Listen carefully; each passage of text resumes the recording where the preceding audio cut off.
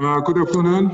I'm Daegun Hwang, chairing today's talk for Dr. Sky Jisai. He usually chairs this section, but he cannot make this talk today. So happy Valentine's Day, and it's really cold.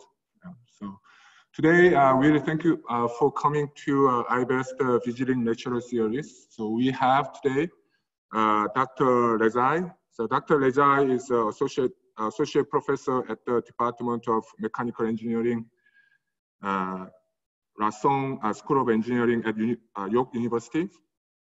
And then he's a researcher in the field of the microfluidics and the Lebanon chip. So he was an NSERC visiting fellow at the Public Health Agency of Canada in Guelph and Ontario for a year before starting his academic career at York University in 2013. Currently, he is the director of the Advanced Center for Microfluidic Technology and Engineering. He also serves as a founding graduate program director of the Department of Mechanical Engineering at York University. And he is also the bulletin editor of Canadian Society for Mechanical Engineering.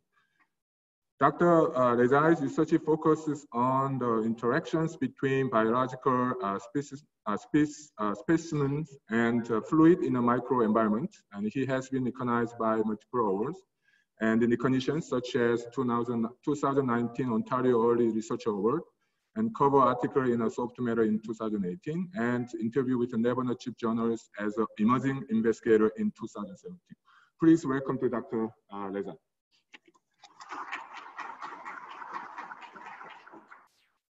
Thank you very much, Mr. Chair, for the kind introduction, and hello to everyone who attended in the front, on the back, on a important day, February 14th. So happy Valentine's Day to everyone. I'm sure everybody is looking forward to finishing this talk and go to the loved ones at the end. So I'm sure everybody is going to have some fun tonight. But before that, we'll do some sort of presentation on microfluidic technologies for zebrafish studies. As I said, or as the chair mentioned, I'm coming from York University. I started a couple of years ago over there, 2013, as an assistant professor. And we've been developing Lausanne School of Engineering. I joined Lausanne as the third faculty member in the Department of Mechanical Engineering, and since there we have expanded quite a bit. So I thought maybe I provide everyone with a little bit of background before going to the content of the talk, and quickly do this and go forward. So York University actually had a Faculty of Science and Engineering, only two small programs, electrical engineering and computer science, and earth and space science and engineering departments were there. From 2001, but mainly in 2012, the idea of developing all of these other engineering departments started at Lausanne, and since then, civil engineering, mechanical engineering have come forward. Computer science, electrical engineering has expanded quite a bit as well. So we started, as I said, like I came in 2013. We started in 2014 with 2-3 people. At the moment, we are at 20 faculty members. And the idea is to grow to 23 faculty members at steady state. We do offer an undergraduate program in mechanical engineering, intake of around 100 students a year, 110 students. And the program at the moment is around 350 undergraduates. And we started our graduate program officially from 2015. We did have students from 2013, but officially mechanical engineering started in 2015, and since then we've grown from 2 students to over 65 students at the moment. And I think the steady state number of graduate students in the program would be close to 100 students or so in the next couple of years. We offer a Master of Applied Science, we offer a Ph.D. degree, and we offer a direct Ph.D. degree at mechanical, all in mechanical engineering discipline. These are a number of research laboratories in mechanical. As you see, you don't see a lot of conventional mechanical engineering like metal forming and heat transfer, for example, laboratories. We do try to hire people with a little bit research programs in areas, advanced mechanical engineering areas, interdisciplinary areas. My lab does microfluidics, but we do have labs in the stem cell area, biomedical optics, and a number of labs in energy, and I think material would be the focus of the department as we have grown to this number of professors. That was just a short intro about Lausanne, and just to let people know that we are there and we're expanding, and hopefully we're looking very much forward to establishing collaboration and partnership with other universities like Ryerson, with hospitals like St. Michael's, and all of these good institutions around in GTA. My lab is Advanced Center for Microfluidics Technology and Engineering. Our focus is obviously in microfluidics area, and in that particular area, we look at materials. So we look at developing, composite materials and composite polymers with different electrical properties or thermal properties, and this is to develop sensing mechanisms and actuation mechanisms within microfluidic devices. We also look at developing, advanced microfabrication techniques, a little bit of, printing and injection molding research that goes on. And we also do a lot of characterization of these, obviously, microfluidic devices with an application mostly in health and safety. My work during my PhD started with a focus on C. elegans, as a model organism in microfluidic devices. So we were interested to look at the motion of C. elegans within microfluidic devices, and particularly in response to electrical signal. And I will talk about why electrical signal in a bit. But after starting at York, I've moved on to test this behavior of organisms such as Drosophila and zebrafish to other stimulus. Mostly, again, electrical and chemical is the focus of our work, but out of interest of collaborators, we have been working, and we've been fortunate to work with people who are doing optical research or effect of magnetic and thermal stimuli as well.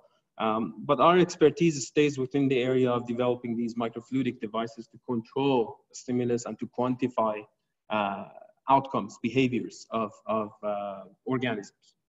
We also look at smaller components, such as droplets, bacteria, or particles within microfluidic devices.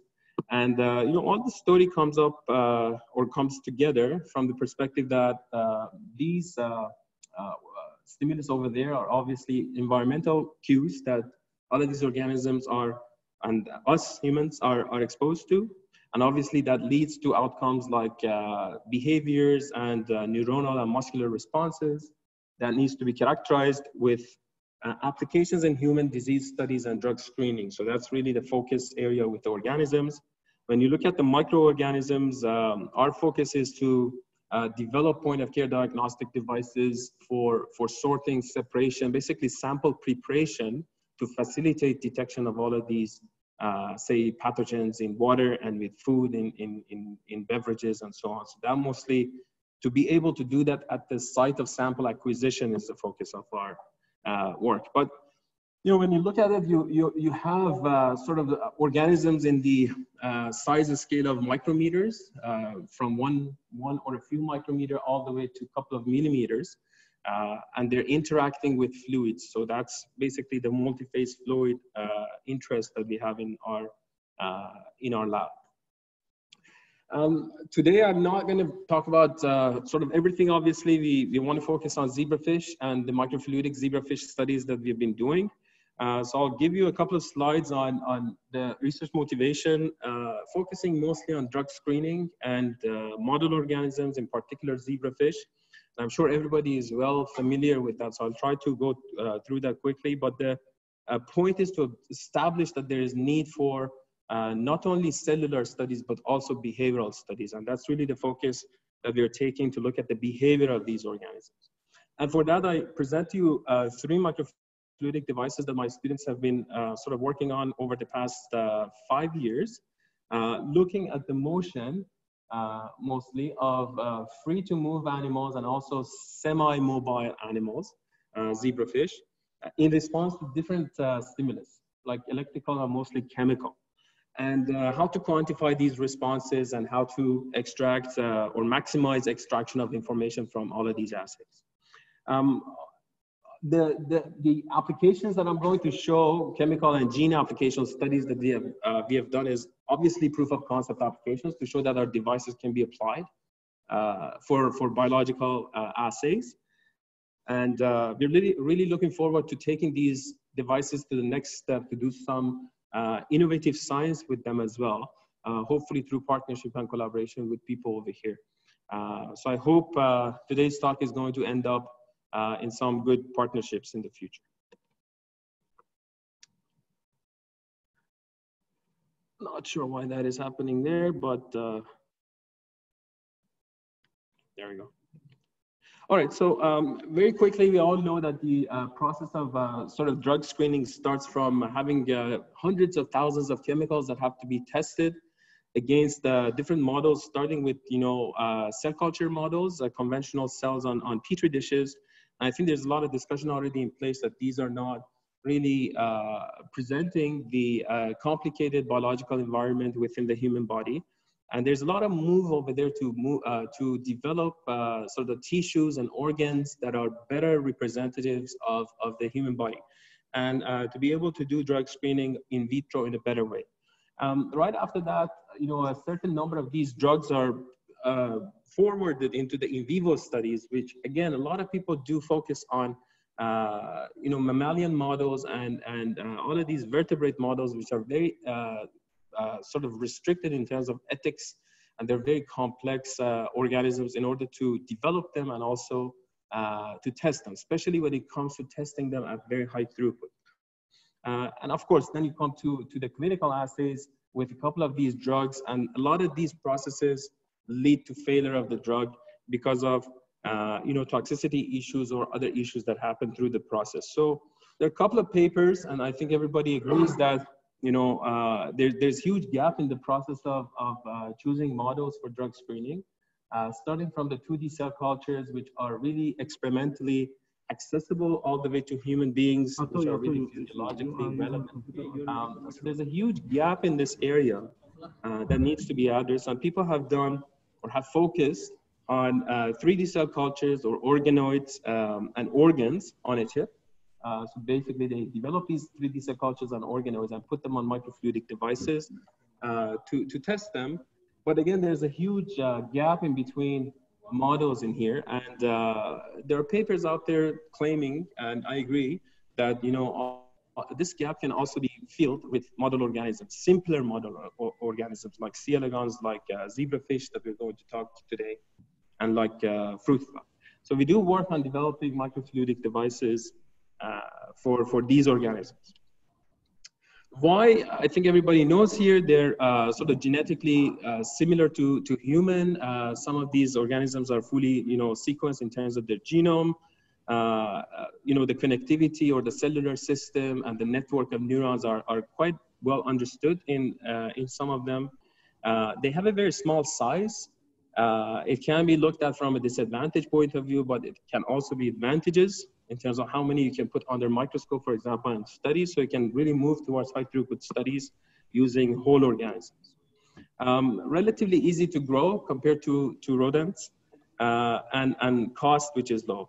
A huge advantage, which is the transparent body of C. elegans, Drosophila, and zebrafish up to a certain point, and the use of genetic tools to tag specific cells with all of these exciting GFP and GCAM molecules to look at activities of neurons and brain and all that. So that's a huge advantage in the area.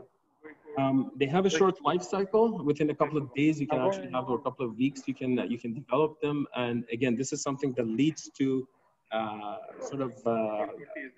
ability to develop high throughput and rapid screening technologies, which are quite needed in drug screening process, especially at the beginning when you want to screen a huge number of drugs. And obviously they've been, modeled for different kind of human diseases, for genetic studies, for behavioral studies, for drug screening, toxicology, and so on. But the problem is the need for developing technologies to look at these biological processes from cellular to all the way to behavior quantitatively. And we know that there are technologies out there that can do these automatically, but there's a lot of challenges with these technologies in terms of them failing or not operating in ideal conditions, or them being very expensive and not accessible to all the researchers in the area.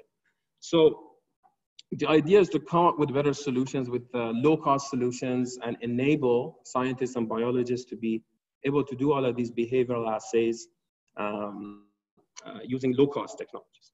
When you look at the process of response, obviously we know that it is stimulated by a particular sort of factor, and then there's the sensory system, there's the command the brain and the central nervous system involved, and obviously the motor system, which is involved to generate a response. So when you look at the two ends of spectrum in terms of stimulus and also the response, when it comes to zebrafish studies, it becomes quite challenging. Main reason is the zebrafish, especially at the larval stages, is very small in the scale of a couple of millimeters. And we need to be able to, first of all, control the stimulus that we are going to apply to the animal. And we need to be able to quantify the response. And we have to do this quantification on different levels. When you look at the stimulus itself, we were looking for sort of a factor that is very easy to control in terms of magnitude, first of all. So we can control the size of the stimulus, or the amount of the stimulus that we deliver to the zebrafish. We wanted to be able to control the direction of it quite easily and quite rapidly. That's time is a big factor as well. Again, organism being very small, it would be a challenge to expose it to a specific stimulus. So that was another factor, space, that we need to take into consideration.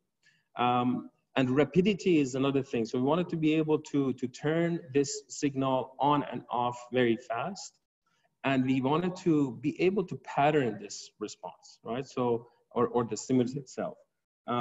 So when you look at different stimuli, such as chemicals, such as the thermal stimulus, they would suffer from some of the disadvantages, such as time dependency, concentration, which is very hard to control with respect to time and space, and so on and so forth. So out of this, preliminary sort of assessment came out electricity. So electricity we can easily apply. We can control the magnitude of it. We can have DC, we can have AC, we can have different sort of duty cycles, and we can play very easily with it within a microfluidic device.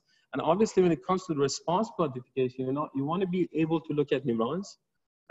You want to be able to look at muscles and activity of the muscles. You want to go down to organ level, maybe look at the heartbeat activities.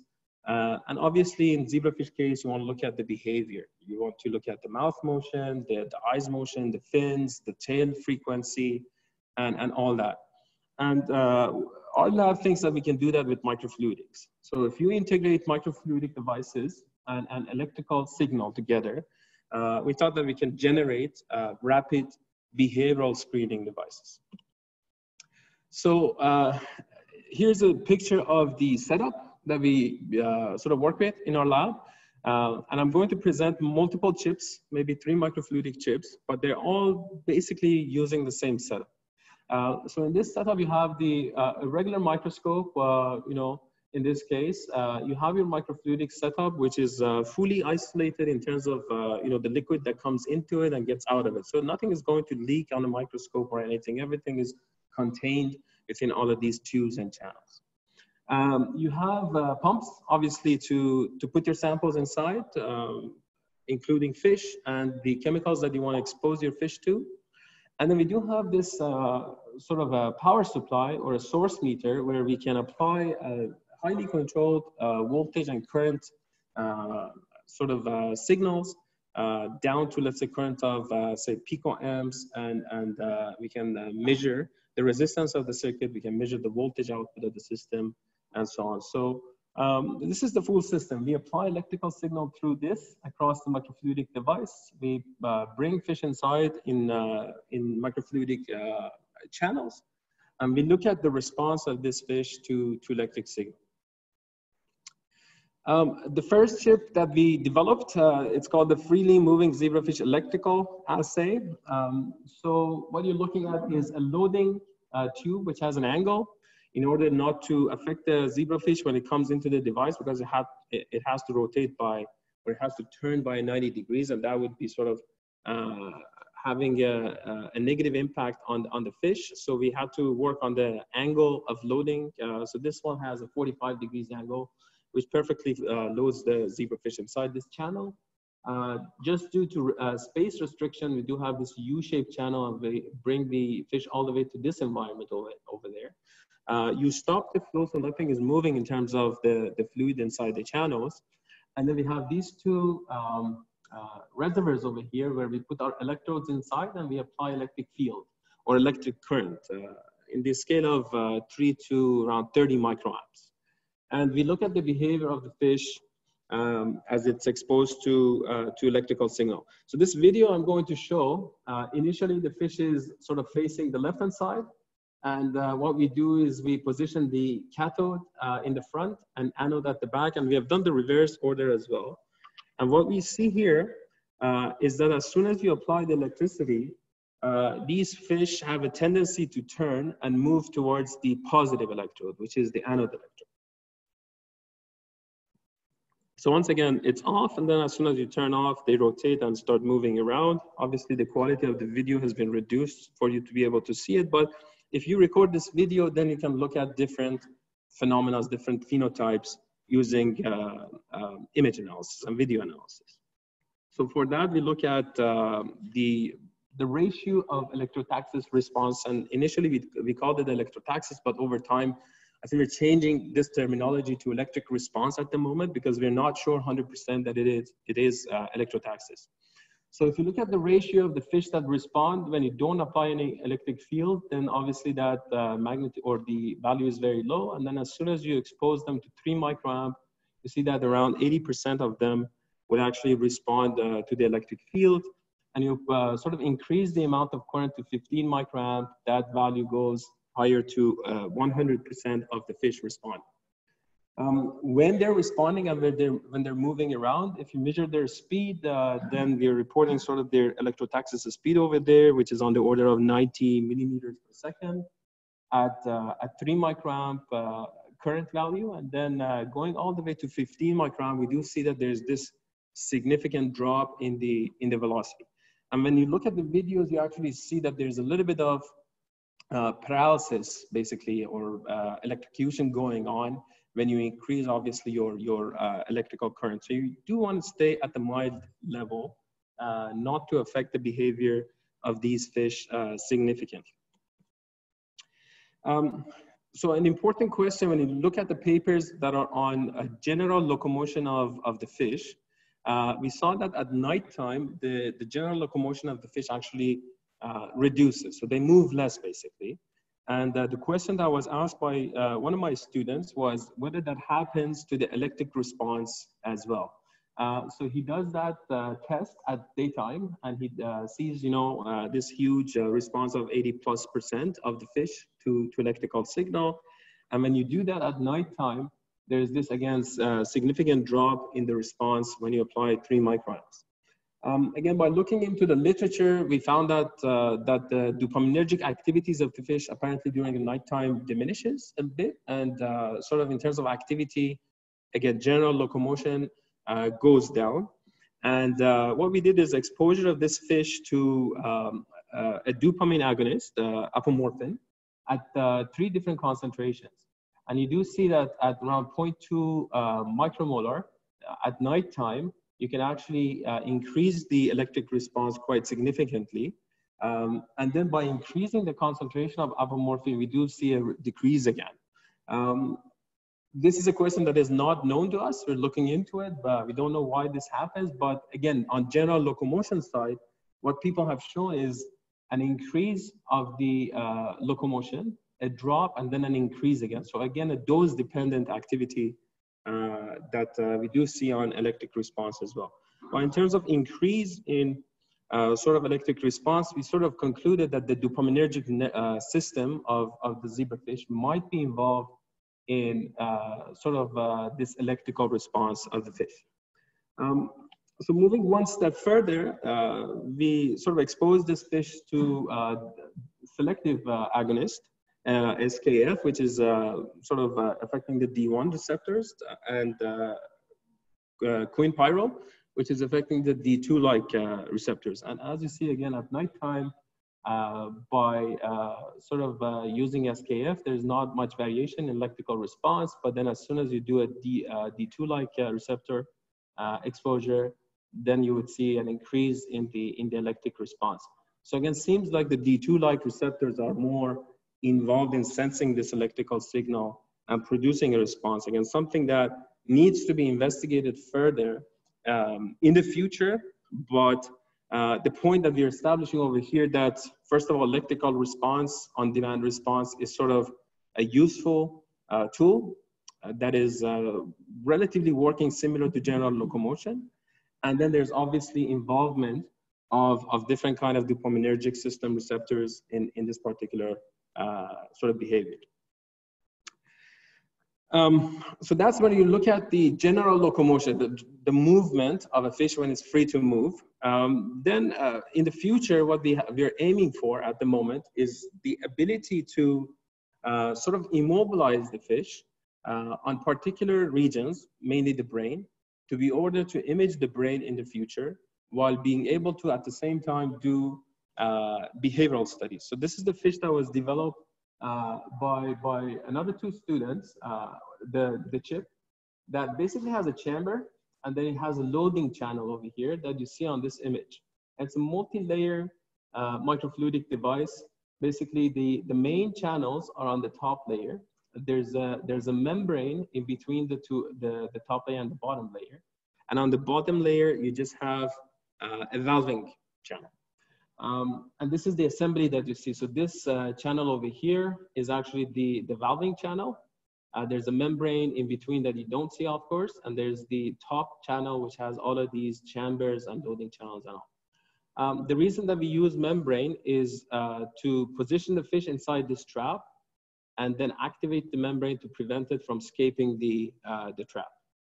The tail of the larva is actually free to move inside this chamber, so we can actually look at the tail motions. So this video on the left-hand side is showing the process of loading. This is putting the fish inside and activating the valve in the front to immobilize the fish. And of course, the fish is not exposed to any stimulus at the moment, so the movement is minimal. As I said, we haven't done any fluorescent imaging yet on the brain side, so we don't know how it is going to look like, but it seems like we do have opportunities over here to partner and to collaborate to be able to do that. After loading the fish and then immobilizing it and waiting for a set time for it to get used to the environment, then you can expose it to any stimulus. I think over here we're doing exposure to L-arginine, and it has been shown that L-arginine actually affects the activity, again, the general locomotion of the fish. And as soon as you bring L-arginine inside, you do see that activity of the fish happening in the pool.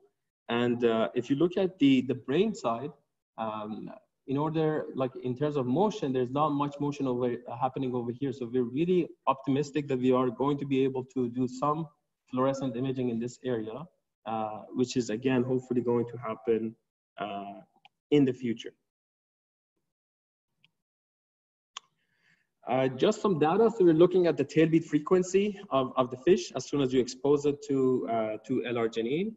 And we're changing the concentration of this chemical at the bottom, orders of magnitude from 10 to the power of -12 to micro and then to millimolars. And then this assay is being done in a microfluidic device that I just showed. And in parallel, it is being done inside a droplet where the fish is actually free to move and it's outside a microfluidic device. And in terms of trend, you would see that they're sort of looking exactly the same, increase at 10 to the power of -9, a significant difference before that, that is also happening in the droplet, and so on. And we do see a little bit more sort of active behavior of the zebrafish within the microfluidic device compared to a droplet, especially when you look at lower concentrations.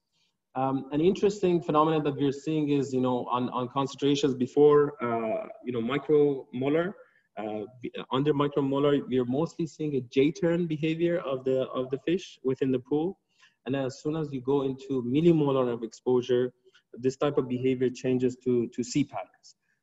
So we're sort of excited about being able to identify different kind of motor patterns in zebrafish larvae in the future, using a software that we are developing and collaborating with people in machine learning and artificial intelligence who can really take these videos and identify patterns for us and teach the machine and improve the assessment process as we go forward.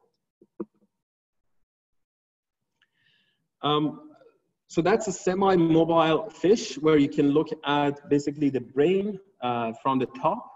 And you can actually look at the tail motion to sort of do a little bit of behavioral assay.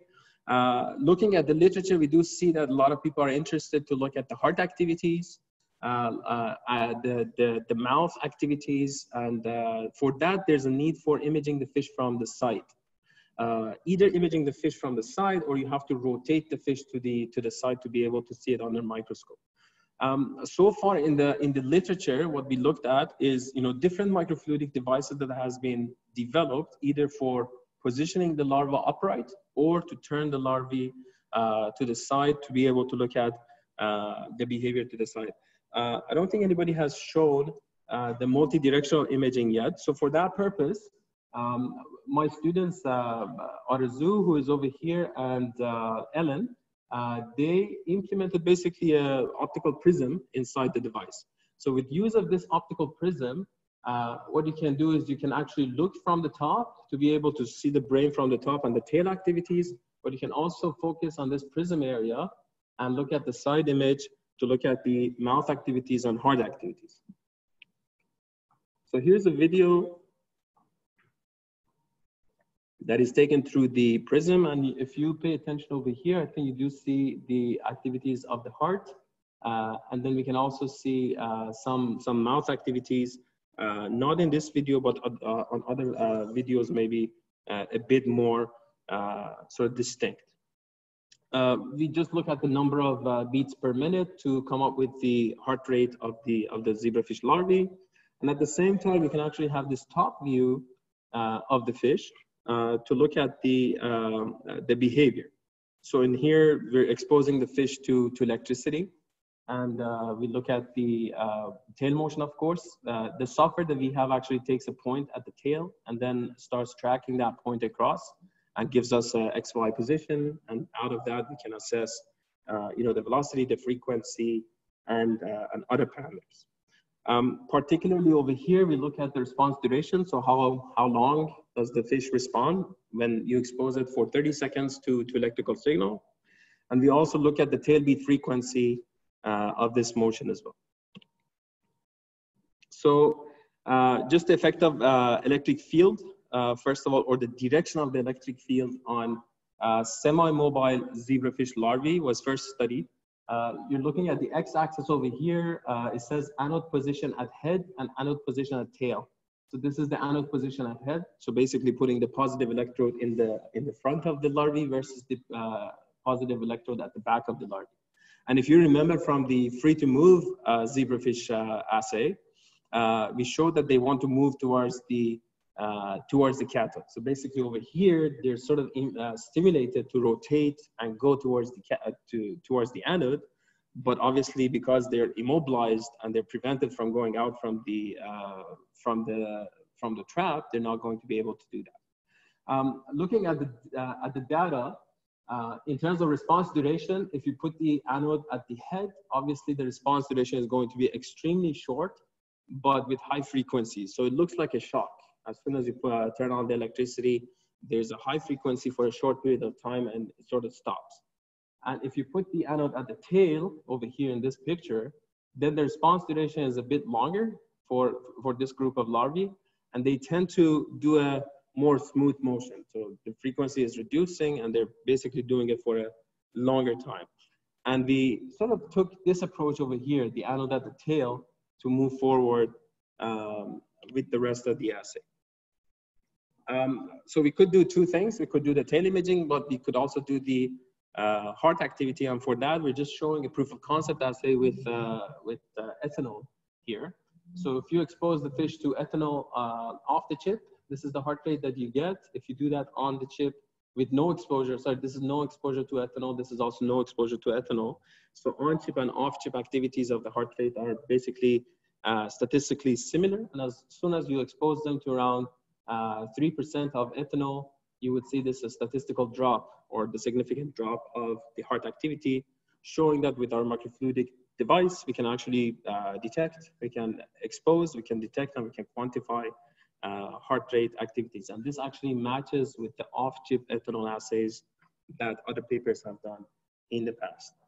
But we sort of, because we can do now electricity and motion, we asked this question whether the electricity actually affects the heart rate of the fish, now that we can see it from the side. And the answer is, during the application of electric field, yes. So as soon as you apply the electric field, over here, 3 microamp current again, you do see this significant increase in the heart rate. Maybe it is because of stress or other factors. We're not sure yet. This is sort of a very recent set of data. But as soon as you turn off the electric signal, come 30 seconds after, or 60 seconds after, or 90 seconds after, the heart rate actually goes back to a normal position, which is not different from the pre-exposure setting. We have looked at the effect of electric current magnitude. So in the picture, again, from left-hand side to right-hand side, you see increase of the current from 1 microamp to 3 to 6 to 9. And we do see that at around 3 microamp, the response duration is quite longer than the rest of the current, and the frequency goes down. So again, that slow motion or smooth motion for longer period of time is happening at 3 microamp, while at higher microamps or higher electrical currents, we do see this paralysis happening and sort of difficulty in motion for the fish. So 3, again, seems to be a current value that is optimal to be taken for the rest of the experiments that we wanted to do. Now, recently we have attempted to show the application of this electrical stimulation and behavioral studies in sort of looking at the effect of 6-OHDA. Again, this is a very common chemical that has been studied on zebrafish, and we're doing a proof of concept over here. So we increase the concentration of 6-OHDA, and you see around 250 micromolar of 6-OHDA exposure, I think for around 32 hours, results in this drop of response duration, and also the drop of tailbeat frequency of the larvae under exposure to electrical field. So this is just to show that our stimulation technique and our microfluidic technique can actually be used to look at the effect of chemicals. This particular chemical is targeting dopaminergic neurons, so we're not sure whether this is a suitable assay for neuron studies, but this is the first step for us to get into the business of chemical screening, and that shows that there's actually an effect that can be detected. It gets a little bit more exciting when we actually expose the fish to 6-OHDA at 250 micromolar for 32 hours. We saw that electrical response reduction in terms of tailbeat frequency and response duration. And if you treat these larvae with levodopa, which is the chemical or the drug that is used against or for Parkinson, if you expose them after exposure to 6-OHDA, we do see that the electrical response returns back to a normal condition for both conditions, again under exposure to electrical signal. And we did also see some drop in terms of heart rate activity when you expose the fish to 6-OHDA, and return of that to normal level upon sort of exposure, treating it with levodopa. One sort of last, I think, study that we have done very recently, and this is in collaboration with Dr. Zoidel back in York University. He actually works on this gene, Panax1A, and he came out to us with a question of, we want to see whether there's a behavioral effect knocking down this or knocking out this particular gene. And we did, again, the electrical assay for him. And you're looking at the data over here, again, comparison, these pairs of comparison of wild type and the knockout fish at 1 microamp, at 3 microamp, at 6, and at 9 microamp electrical current. And more on the lower side at 1 and 3, where the fish is not really paralyzed or not under the effect of electricity, we do see that there's quite a bit of variation, or statistically significant at least variation in terms of response duration and the tail beat frequency. Basically, the knockout fish turns out to be sort of responding for a shorter period of time, but they're a bit more active. Their frequency is going up, and they're sort of doing this for a shorter period of time with a higher frequency. So again, a hypothesis here that maybe this Panax1A so the gene might be involved in sensing or this whole process of electrical response, which needs to be, of course, studied in the future. Just the application of the device in gene screening and the fact that we can actually use this electrical technique to look at the effect of genes on behavior.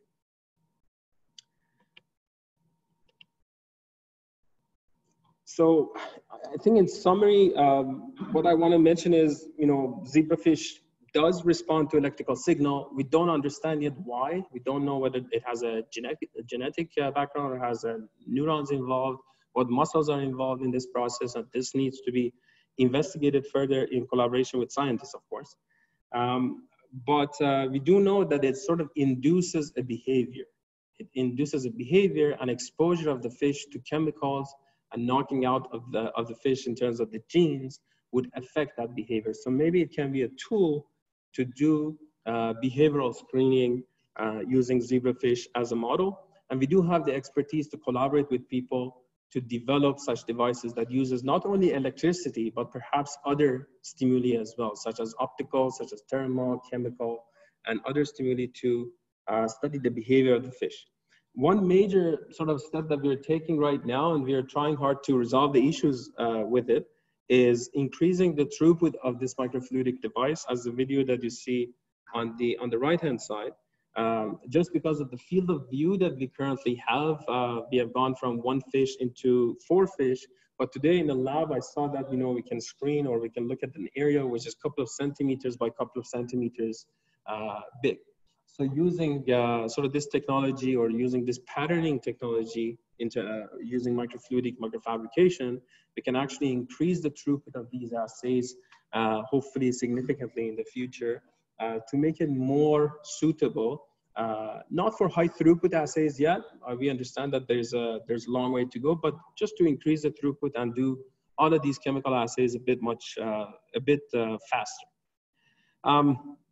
We're also trying to basically record more behaviors. So we did start with motion of the tail. We added the prism to look at the heart. We do want to get the mouth motion through the side image. And then the move is basically to go towards sort of the device that doesn't restrict the eyes and the fins of the fish. So we basically grab to the mid body of the fish, and we let the head and the tail to be free to move in order to be able to do other phenotypes at the same time. Fluorescent imaging is another activity that we need to do in the future. The reason we haven't done that yet, although the chip is ready to go, is we don't have access to the strains that express GFP or GCAM. So we're interested to test our sort of electrical stimulation and see what happens in terms of brain activity. So that's one area that we're quite interested in. Most of these data that you saw have been developed using, or have been assessed using a software, open access software that we've been using. But recently we have developed this software that actually analyzes the video and gives you the tail beat frequency and the heart rate and the mouth motion, and hopefully the fins frequency in the future as well. So that's one area that we're focusing on. as I said, a couple of minutes ago, we're interested in integrating other stimulus. Optical, chemical exposure can be sort of pursued in the future using fibers and using channels to deliver precisely chemicals from known concentrations to these environments within the microfluidic device. I know that is particularly of interest in, for people who are doing chemical screening, and we would be sort of able to collaborate with you if you're interested in using these technologies. Yeah, that's my last slide. So thank you very much for the attention. I do have to thank my students. The work that I just presented are coming mostly from the thesis or the research that Ali Reza, Arzu who is here, Ellen and Asal has done on zebrafish microfluidic in my lab, but also other people have contributed, and I'm missing their names over there. The funding agencies and all the collaborators and industrial and academic collaborators. And thank you for coming today and listening to me. And I'd be happy to answer any questions if any in this regard. Thank you. We're going to take a quick question.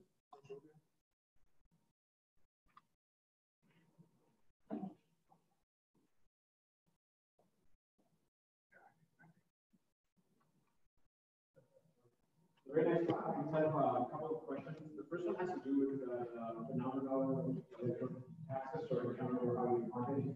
So just trying to understand the interpretation of what was exactly going on. So why do you have zebrafish going towards the anode?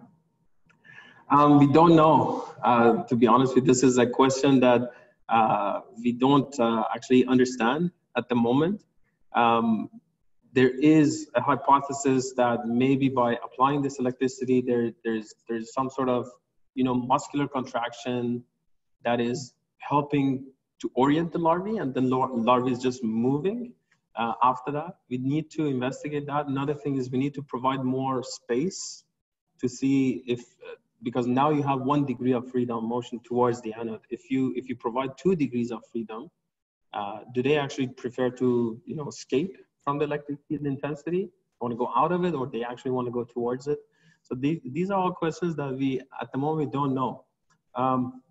When you compare this behavior with C. elegans, it becomes a bit more complicated because C. elegans actually has the tendency to go towards the cathode. So it goes towards the negative pole, and these fish will go towards the positive pole. And that even makes it more complicated, basically, to answer. And my second question has to do with what's the biggest of the smallest organisms that you have investigated or in the field? These are the biggest. A zebrafish is basically the biggest that we can actually put in a device that we can sort of call microfluidics. We have gone all the way to 7 days post fertilization for zebrafish larvae, which is probably a couple of millimeters, 3-4 millimeters in terms of length and a millimeter thickness. And the features that you need within that device are micro features, or less than a millimeter, which is the area of microfluidics. We can make devices which are bigger, more suitable for larger larvae, but we just grow out of our area of microfluidics, and that's perfectly fine. We're okay with developing those devices, but so far in trying to stay within the microfluidic domain. No problem. I think there are some parts of the brain, they are the conduction of the electricity is much more faster. And they are mainly the neurons in the face where the neurons are attached to each other with gut junction. And in the fish, it feels like there's a long, that is really involved in the extending mouth cells. So there are some areas. Depends where you are putting, if you go to the lateral line or not. I think it's a very interesting biology behind. But I think it's the collaboration with gut junction biology will be very interesting because there is like the mammalian, the gray area, like that, it's like within the context, like studying the direction of the movement. It's also very important to where the, which way it is going. Exactly. Yeah, no, definitely having another direction of movement and basically mutants or somehow using chemicals to sort of put these, for example, gaps into silence and then test and see whether there's any variation in the behavior. We're quite interested in doing that now that we have seen, you know, the response of all of these wild type animals. For sure, I agree with you, 100%. We have a second talk right after, so we're gonna have a last. We're gonna take a last question.